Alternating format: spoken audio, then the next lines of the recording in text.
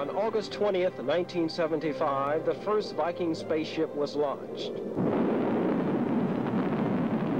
Just 2 weeks later, there was a second Viking launch. Together, they began the search for Martian life. 2 orbiters, 2 landers, headed for 2 different locations on the Red Planet. It was a gutsy mission. It was one of the biggest adrenaline rushes of mine or anyone's life, and the story as it unfolded was a classic example of scientific discovery. Nav is green for touchdown. ACS is green, 1.5 degrees per second max, 0.2 Gs. 8 feet per second. Touchdown, we have touchdown. We didn't know then what we know now, which is how tough it really is to land on Mars. 12:50. That is 35 minutes from now. The playback of pictures will start, as I understand it. Viking gave us the first view of Mars as if we were standing on the surface. It lasted over 6 years, but never did find conclusive evidence for life on the Red Planet. After all, that was the whole purpose of the Viking mission, was to go and land on the surface, scoop up some soil, and see whether or not this planet had developed life. Well, we're still looking for that life, but today we think it's in particular areas. It's not just anywhere on the planet. So we have to be special about where we go to look for it. You're aware, and you've even said, that there is, in large part, ridicule and or denial. How would you tell the layperson in that 20 seconds you'll get on TV what it is you believe did or does exist on Mars?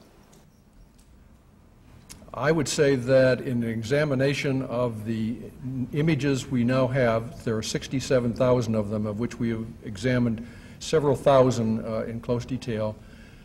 We've turned up anomalies so unlikely to be products of nature, and in some cases fulfilling a priori predictions and having relationships and contexts that support artificiality, that the conclusion that there are artificial structures on Mars is now beyond a reasonable doubt. To the skeptic who says, I won't believe it until the government tells me, you would say? Here are the pictures. All we're asking for is that the spacecraft that is there now and the one that is on its way there now be pointed in this direction to get pictures that confirm or deny these hypotheses to everyone's satisfaction.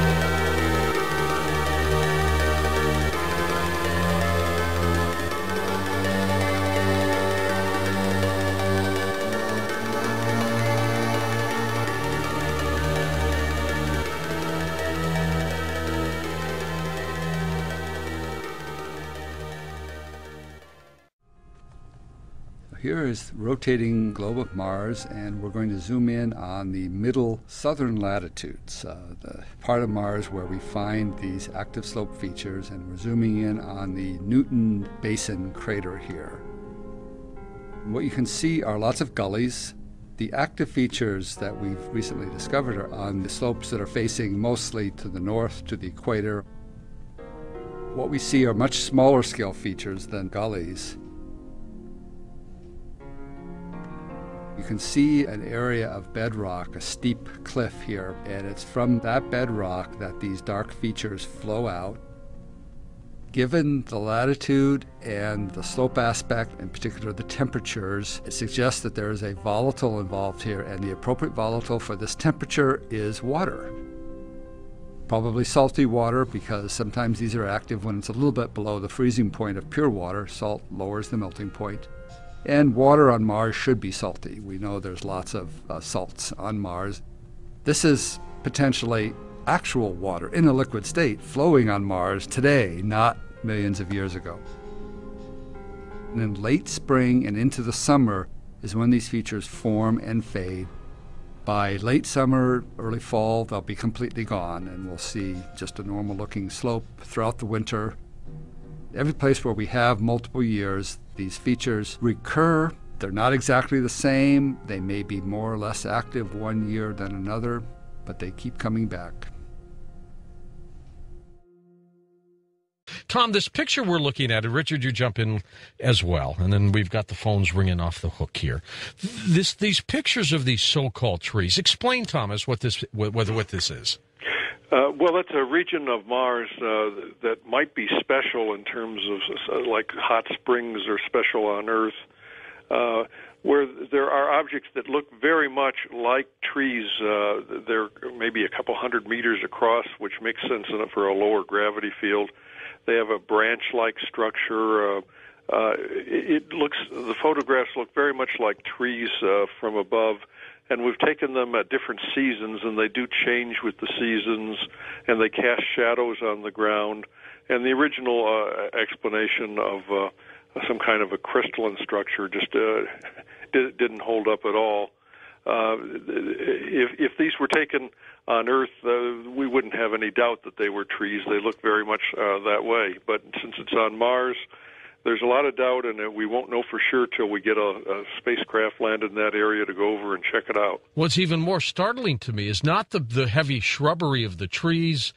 It's the small trees on the right-hand side of this picture. Those are remarkable because they're sticking right out of the ground. Yes, that's right. The whole scene is remarkable.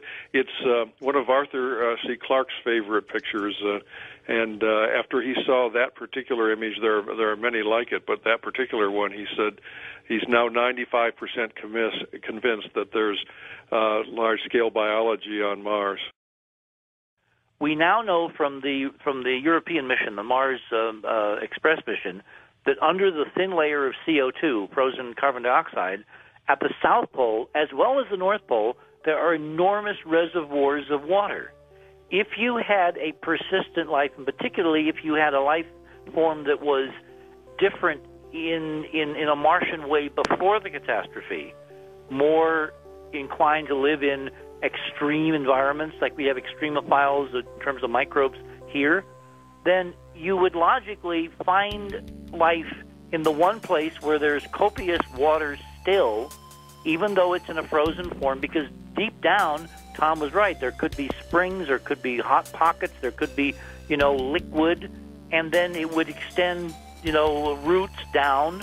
It would get sunlight for a year because the poles of Mars are tilted by the same angle roughly as the Earth, so with a Martian orbit twice as long as Earth, the Martian summers in the southern hemisphere are a year long on Earth, year long, and then you'd have a year of darkness, but the plant might be acclimated with some kind of tough membrane and, able to keep vapors inside and protect itself against the very thin atmosphere. In other words, you're looking at all the possibilities for an indigenous Martian life form, part of an ecosystem that would get NASA an absolute gold card. If scientists just plausibly, just conservatively laid out the numbers and the statistics I just did and said we need to know more. Instead, you have the geologists who run JPL saying adamantly, oh, it's just geysers of CO2 and sprays of black dust and slick carbon dioxide, you know, that's transparent. In other words, they are completely eschewing the biological possibilities that are within absolute mainstream scientific discipline right now, and it is the most stupid political thing unless we are not supposed to think about life on Mars at any level of NASA or JPL or any other agency at all costs, because if we open the door, George, to life, then we open the door to all the other things that Brookings said could do us in. Well, I know, but you know, Richard, if I were NASA official, I'd be jumping all over this picture.